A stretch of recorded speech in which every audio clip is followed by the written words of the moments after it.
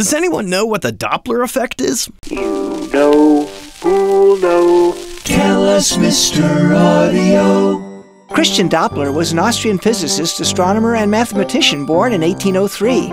At age 39, he published a study on colored light emanating from binary stars.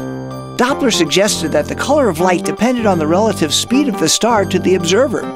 This theory became known as the Doppler Effect, and it explains why an approaching car horn will have a higher pitch as it's approaching and a lower pitch as it drives away. When the car is moving toward the listener, the sound waves are arriving closer together, which increases the frequency, raising the pitch.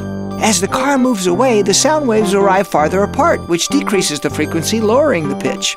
Consider an organ using a speaker cabinet with a rotating speaker.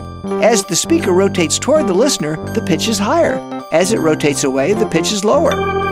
This vibrato is being produced by the Doppler effect. Thanks, Mr. Audio. For more interesting facts about sound, visit Mr. Audio at soundimages.com.